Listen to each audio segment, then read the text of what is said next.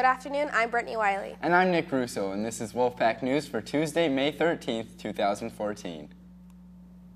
The school year is almost over, and you may have library books to return. Drop your books off in the LRC and look for the red drop boxes in the halls. Seniors, vote for Senior Superlative Awards this week at lunch or in Mrs. Calvy's room. Winners will be announced at the Senior Brunch on Friday. As we wind down the year, make sure you are sharing all your favorite moments on Twitter and Instagram with hashtag #OEWolfPride.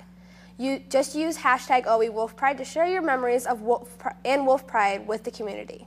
The TARC Rocket team will meet today at 2:30 in room C115. Clinics and auditions for all students wishing to be on members for the next year's Color Guard take place next Monday, Wednesday, and Friday from 6 to 8 p.m. All interested students should enter the building through door 3 and be in the band room by 6 p.m. each evening.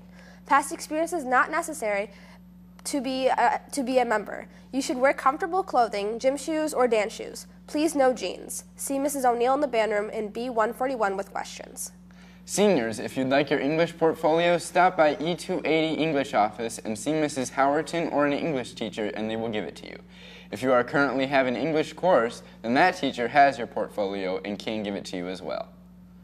Students enrolled in AP European History next year, you must pick up a green packet and return the last sheet with a signature by next Wednesday to Mrs. Wren. And now it's time for sports. Here's Rachel. OE softball beat Riverside Brookfield 7-3 in a non-conference play last night. The game was shortened to 6 innings due to lightning. Kaylin O'Reilly led OE at the plate and in the circle with a complete game victory. Julia Johnson also drove in a pair of runs for the Wolves. There is a mandatory meeting for all students that plan on playing football in the fall on Thursday at 7:05 in the new gym. The varsity softball team is holding a fundraiser game on May 20th for Maddie Beetham, a 5th grade student in Yorkville who was diagnosed with lymphoblastic lymphoma in February.